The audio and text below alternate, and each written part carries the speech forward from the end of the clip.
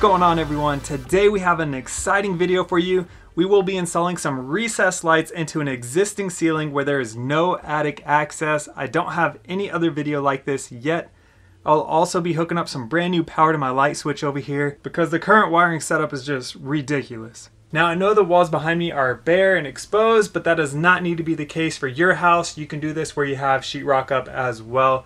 The system will still work. I'm tired of using these lamps in here to get light, so it is time to get some recessed lights. If you're new to this channel, I am renovating a cabin in the Blue Ridge Mountains of North Carolina in the purposes of hopefully renting it out through Airbnb or some other short-term rental means. I heard you can make some decent cash that way.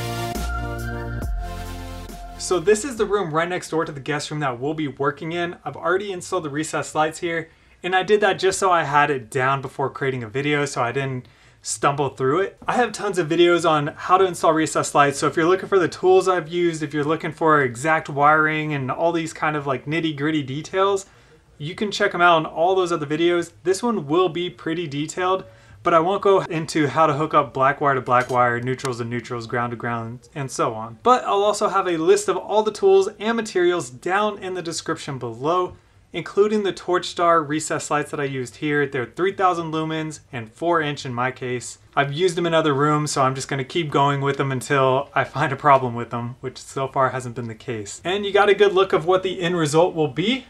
Let's get to work. Okay, so I've already measured out my locations here for my 4 recessed lights that I'll be putting in here. I don't want to bore you with any of that because every room is very different. If I measure 32 inches from my walls, that's going to be completely different from your room. There is a free website where you can go on to punch in the dimensions of your room, and it'll tell you generally the layout of the lights that they would recommend. The website is free to use. I'm so out of breath. I will have the link down in the description below. Again, just punch in your dimensions. My room here is 137 by 137 inches. And so I'm bringing my lights in about 32 inches. You just simply measure that out like this. 32 by 32. 32.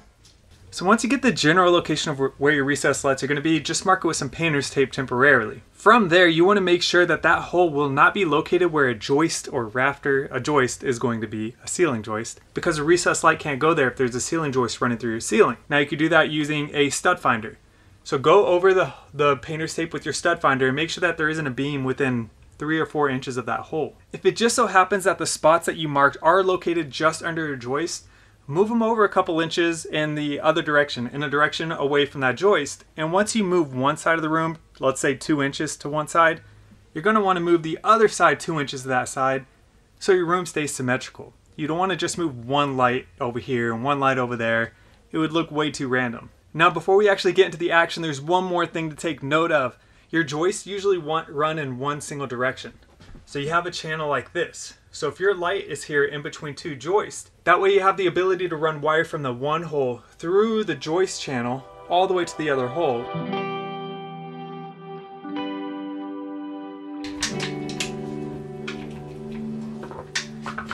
You probably need a battery.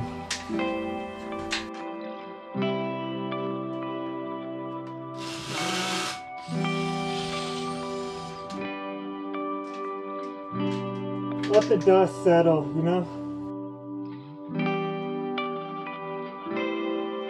By the way, I tested my ceiling for asbestos using this little kit I got off of Amazon. I'll have a link for that video right up here if you want to test out your ceiling for asbestos. But I'm going to spray down around the holes just to make sure that the dust doesn't really float around the whole place. It just kind of drops into the bowl I have. You can use this if you don't even have asbestos, just to keep the air kind of clean.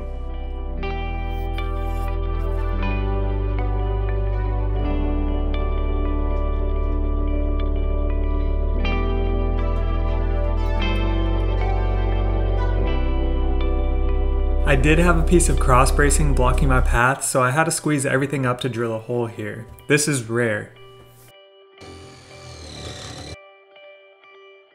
Okay, so the setup here used to be really weird. There was a light switch here, and it ran a cable, just a black and white, just a hot and neutral, no ground, a cable through the ceiling. I actually have the cable dangling still right here where I cut it, through the ceiling and over to an outlet over here. And what that switch would do would toggle the outlet to turn on or off, so there would be a lamp hooked up to this outlet over here. Actually, there still is a lamp hooked up to the outlet, but I've now made that outlet just a constant hot outlet. It's no longer toggled by this light switch. And so now I'm working with no power over here. So what I did was, I have a light switch right here that goes to the utility room behind this, the laundry room, but I ran power from this light switch over and back down to right here. So now I have power, ground, everything I need to power this light switch. Now I need to run a fresh pair of wire cables up through the ceiling and over to my recessed light holes. Now a lot of you probably already have a light switch somewhere in your room that's not connected to an outlet. So this is probably just all an extra step for you, probably not interested in it. So I've already done it anyway. I'm not going to necessarily show you how, but I just took the power from this light switch that was already here. You can take it from an outlet that's already somewhere else too, like I did in the other room. Ran the power, so now I have, let's call it a brand new light switch right here. So let's run some wire for the recessed lights. So what you want to do is you get your wire. I'm using a 14-2 here, Romex, and I'm going to curve it so it's curved towards my hole behind me. I need to get as close as I can. If you have drywall up, you'll need to cut out an access hole so you can drill through the sill, or use a hole that's already there like I'm doing. Just keep shoving wire up there and eventually enough of it will start getting coiled over towards this direction.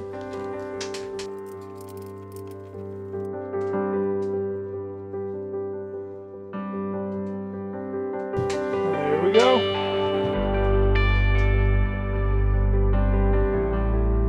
I'm gonna put my light switch box somewhere around here. So I just need to make sure I have a ton of extra cable coming through here so I can work with it later. All right, my first light is ready to be wired now. But I'm gonna do all the other lights first. Now we're gonna run wire from light number 2, what I'm calling number 2, over to light number 1, or you can do it vice versa.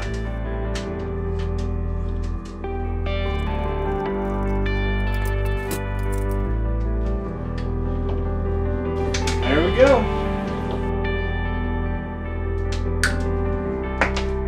Light 1 and light 2 are ready to be wired. All right, this part right here, where I'm connecting light 2 to light 3, is where you'll just have to follow me in concept.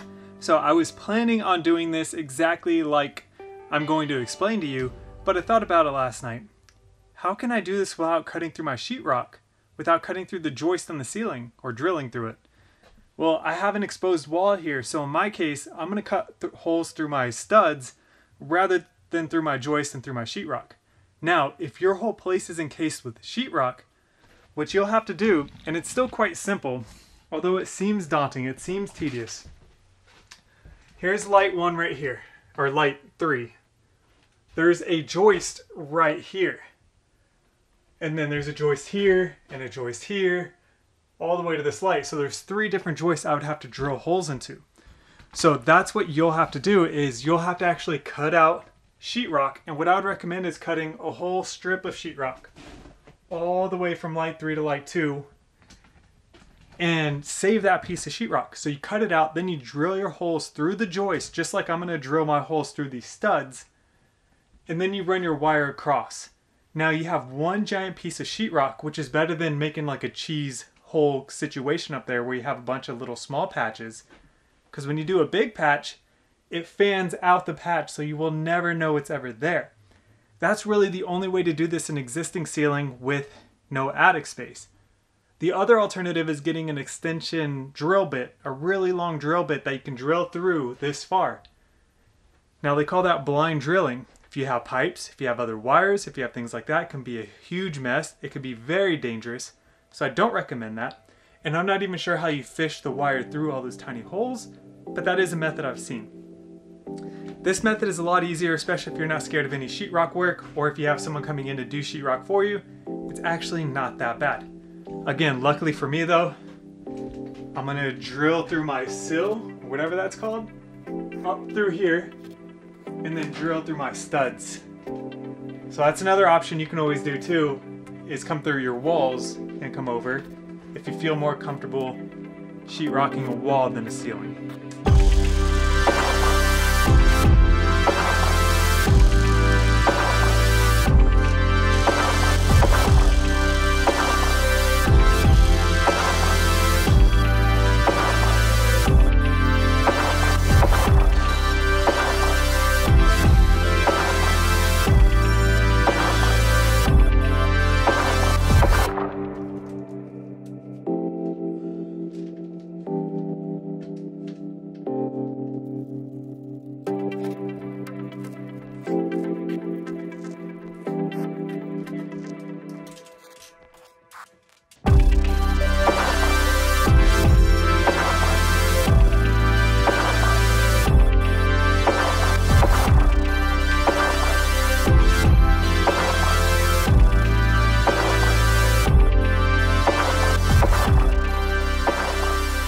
So I have like a half a dozen videos on how to actually connect these and wire them up, so I'm not going to go into too much detail, but you grab your two wires there, slip one through this knockout connector, one through this, black to black, white to white, green to green.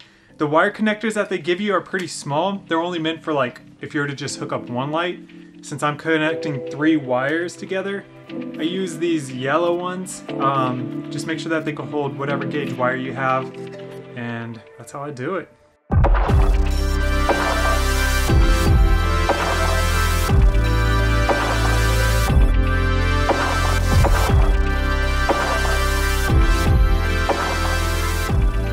One thing I've been doing differently as of late with these recessed lights is after I've got everything wired together, I tape this box shut just because it's just hanging off of a little groove. Like that's how it's fastened together. It's not screwed together or anything like that. So just adding a little bit of electric tape just helps hold it all together.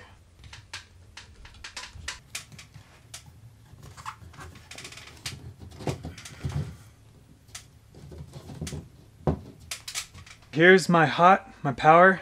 This one is still on right now. I haven't turned it off at the breaker box. Remember to always turn your power off at the breaker box when you're actually working on it. Here is a old work junction box or light switch box. This is what I'm going to install once I get the sheetrock up. So I'm not going to officially install this yet, but I'm going to run the wire through it anyway. So you just punch these out a little bit. I need 2 because I have 2 wires coming from the top. So I'm going to punch out 2 of them.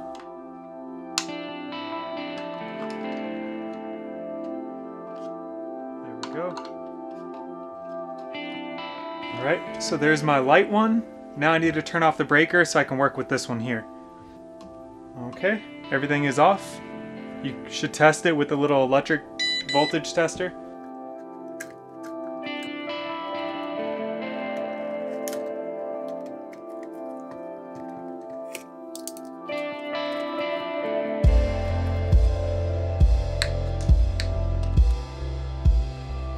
Strip your wire back about 3/4 inches or so. I'm 14 gauge, so I'll just read 14 on here, strip them off. Or your grounds together, get your neutrals together. These can be tied off already. Okay, so tie up all your grounds together.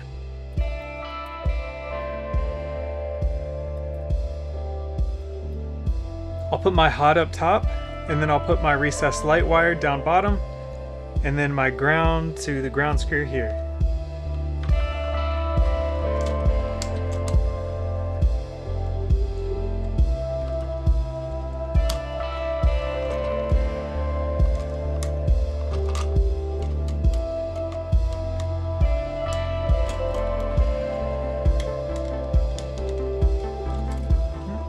You want to wrap the wire around the screw the same direction you're going to turn the screw. So you flip that around, go like that. So when you twist the screw, it'll fully twist the wire in the right direction. Boom, snug. All right, everything looks good. Now I just gotta hook up the lights.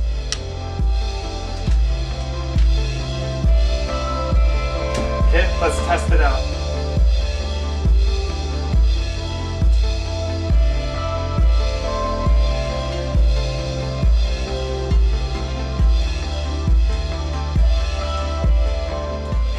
don't need to turn the breaker off box to hook up the quick connect, so I'll just keep going.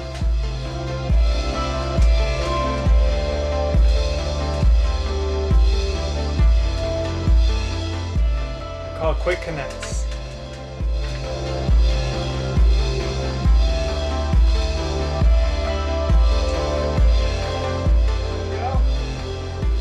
I'm so glad I have 3 batteries because I'm just blowing through content right now.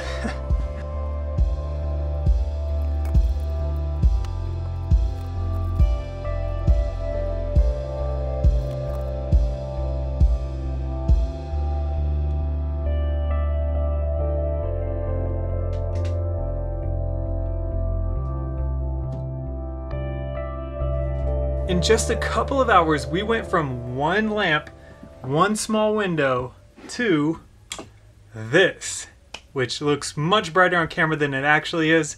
It's a very natural 3000 lumens in here. So just to recap, you run the lights in a circuit. So I have light 1, light 2, light 3, and then 4 over here, and you just run them in a sequence, circuit, whatever you want to call it. I avoided running wires through my joist because I have open walls here, but I still had to run them through studs.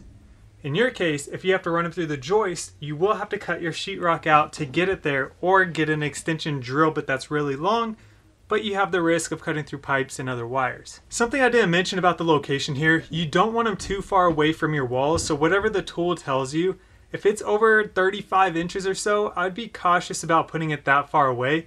These lights shine in a cone pattern. If they don't have a wall to bounce light off of, it's just going to be a spotlight on your ground, on your floor.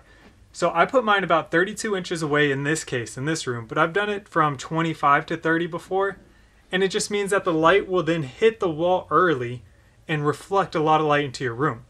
If you put them too close to the center, if I just had 1 light in the center, it would just shine straight down. And you don't want that. You want the light to bounce off your walls. Another thing, these lights here from Torchstar, I've used them in my movie room, which I'll have a video out on that soon. I've used them in a couple of other rooms, guest rooms. They are 3000 lumens. In this case, they're 4-inch lights. They work perfectly so far. They're even dimmable if you would like. And they just look great. I'll have a link to them down in the description below, just like all the other tools I used, even the wiring down there. It's much cheaper on Amazon than what I found on Lowe's. Guys, thank you so much for watching. If you enjoyed this video, remember to subscribe, give it a thumbs up. I'll see you on the next one. And don't forget, this whole thing is about a remodel on a cabin in the Blue Ridge Mountains in North Carolina for Airbnb or short-term rental potential. You don't want to miss any of it. I'll see you soon.